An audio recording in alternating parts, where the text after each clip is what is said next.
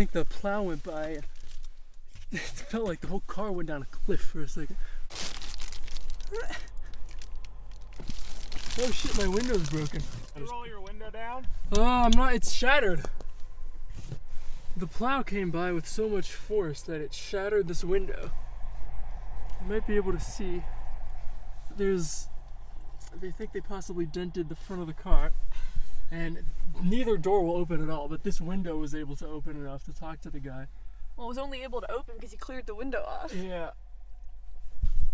So we kind of don't know what the situation is out there, but we'll get out there as soon as we can, and as far as we can tell, it snowed a ton. Here we go.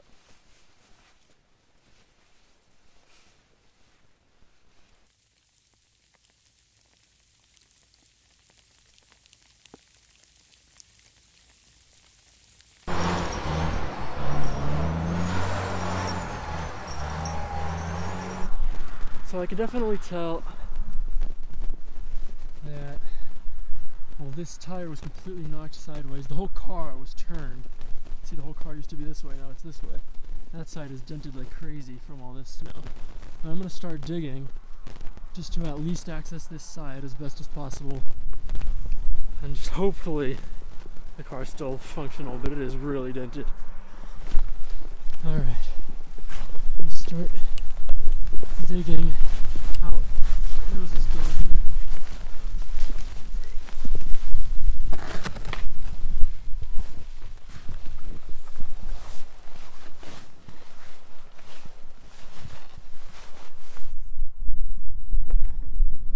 Aha!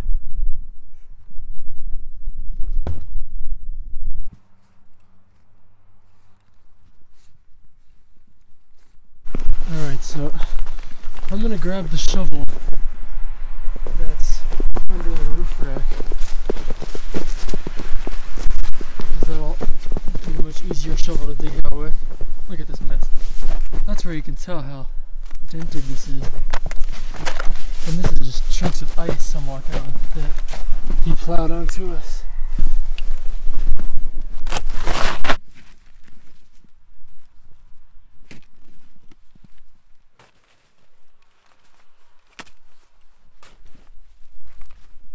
Well, definitely, no question, both doors are going to have to be replaced. The second one's even worse, because it's hit so hard.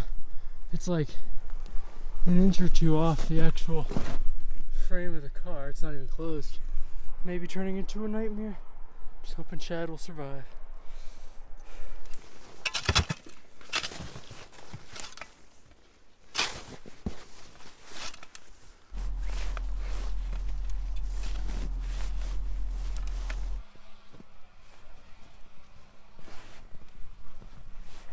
So after digging most of this out, you can see that, well, this tire, I don't know if it's punctured or if it's knocked off the rim, but it's definitely flat.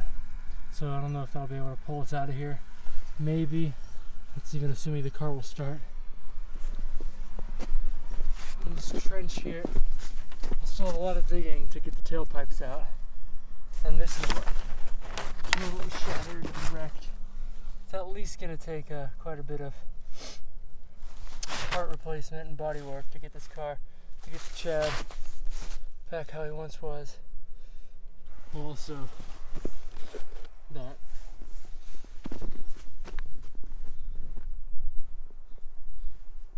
But at least we're getting somewhere.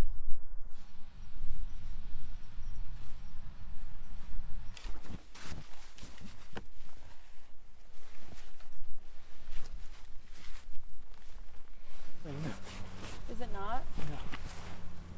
Most people show up and leave and their doors are still attached to their car. Well, your doors are attached. Well, we don't know that for sure. That's fair.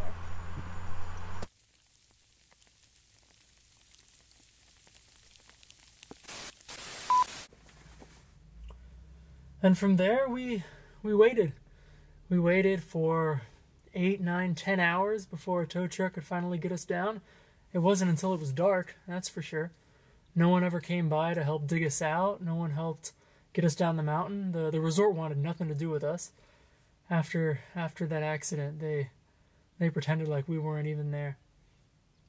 But it was sad to see Chad in that state. I knew he was done for. I knew he was totaled. Even just from the sound of that accident, it was pretty clear that it was time for a new chapter. I first started that conversion back in the summer of 2018. My first trip from home was out to Guadalupe Mountains and White Sands in southern New Mexico. I remember the first night I ever spent out there in the back of Chad. The first night wasn't so good. I woke up real early and there were a lot of thunderstorms. But the second night was when I woke up and realized, I can do this. I can do this forever. This was, it was a lot of fun. And it was perfect weather. And I kind of miss that feeling of a real spontaneous adventure, especially now that I haven't been able to drive around for a while. But from there, it was just adventure after adventure after adventure.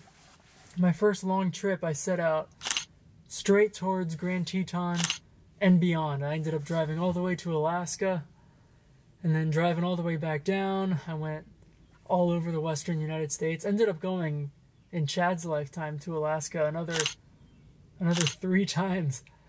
Unbelievable where that car took me. I'll have a map. I'll make a map so you can see all the roads that Chad has been down, which, as far as I'm concerned, is pretty much every highway in the western United States. Just about every national park out there and every national forest, scenic area, national monument that I'd ever come across. It's amazing how much you can personify a car like that. And I hadn't called it Chad until I met up with Rosa, which was at the beginning of 2020, right before the pandemic. We met up in a small town in southern Utah. And I think she took one look at Chad and she saw where it said Flex in the front. And she thought, your car is a Chad. Your car is a stereotype of a Chad. And I was like, yeah, you know what, it is. And now I can't even imagine not calling him Chad. And I mean, of course I was already super close with my car, but that just made it that small amount more where it starts to become a friend and then a family member and then, you know, someone you rely on. So seeing him go is it's something I knew was coming, but I didn't expect it so soon. Chad had 260,000 miles. I put almost all of those on Chad in a brief few years, just about 3. Rosa and I both knew that the next car we'd get would be a van. Obviously, we saw that happening in a few years. But with all this, we kind of told ourselves that maybe it's not just a sign, but it's our time to get ourselves a van and just jump in and get started and do a whole conversion, which obviously we weren't expecting this summer. We had all kinds of videos planned, and we do still have Rosa's car, which will be taken out for a few days. But now it's time for the newest chapter of our lives with this Ford Transit, brand new, extended, tall roof. It's the biggest van you can pretty much get.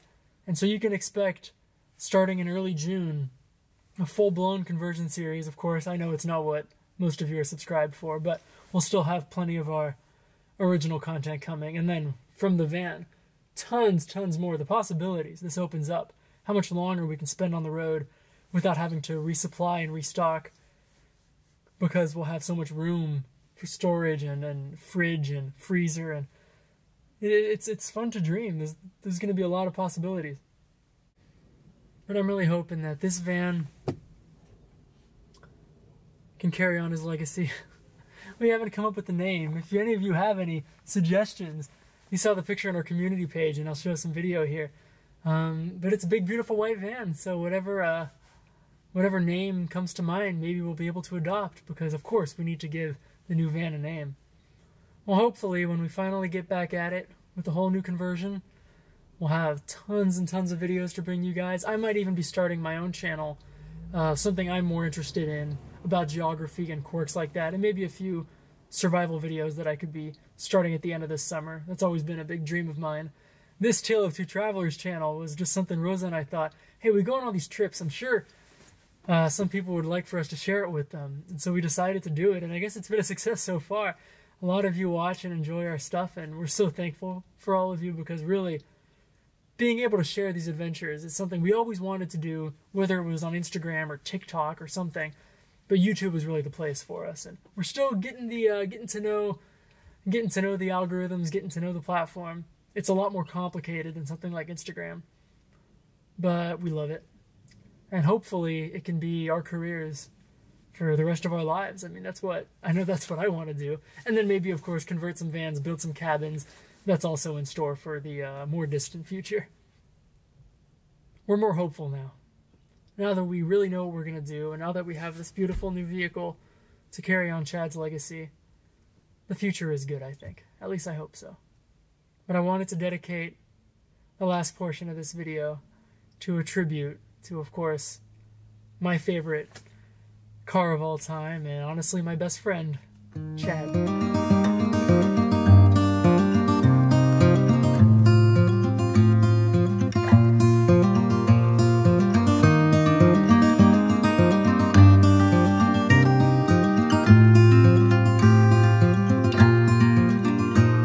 I'm a traveling spirit, I've seen many shores, from the West Pacific to the island of Kenya.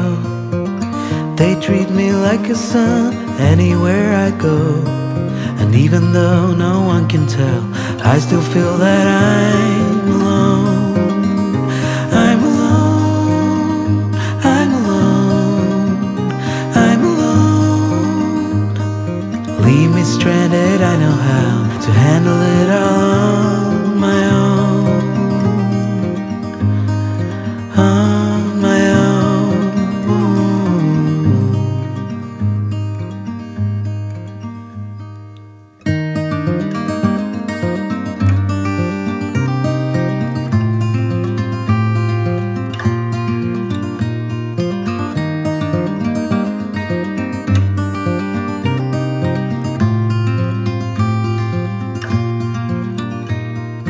I have learned that no one else can carry this load.